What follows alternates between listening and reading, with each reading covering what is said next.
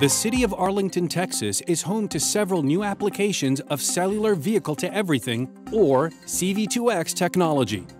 The city of Arlington a couple of years ago worked in conjunction with the North Central Texas Council of Governments to begin a pilot program that started with 6 intersections.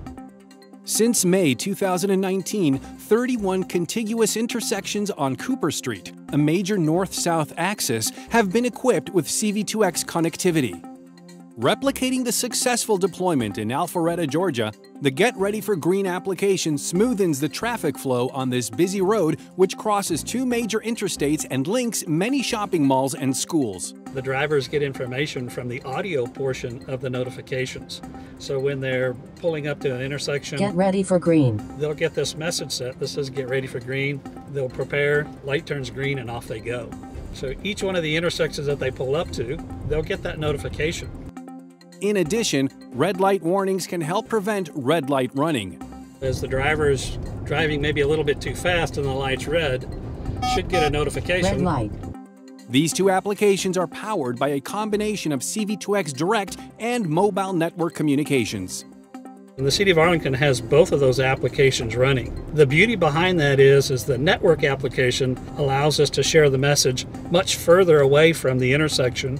On the direct side, where there's a C-V2X radio that's mounted at the intersection, when it comes into range, there's virtually no delay, there's no latency in what's going on in the intersection and the notifications that you get on your TravelSafely app.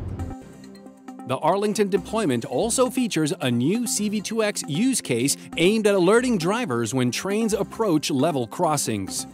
The traffic signal controller recognizes the approach of the vehicle and of the railroad and provides an output so that users that are utilizing our TravelSafely app gets a message. Railroad crossing active ahead. Thanks to C-V2X, drivers are informed that traffic has slowed or stopped. This application has the potential to reduce the 2,000 annual train vehicle collisions, more than half of which result in serious injuries or casualties. State and local agencies are now evaluating the benefits and efficiency of the system, and their conclusions will hopefully lead to further deployments in Texas.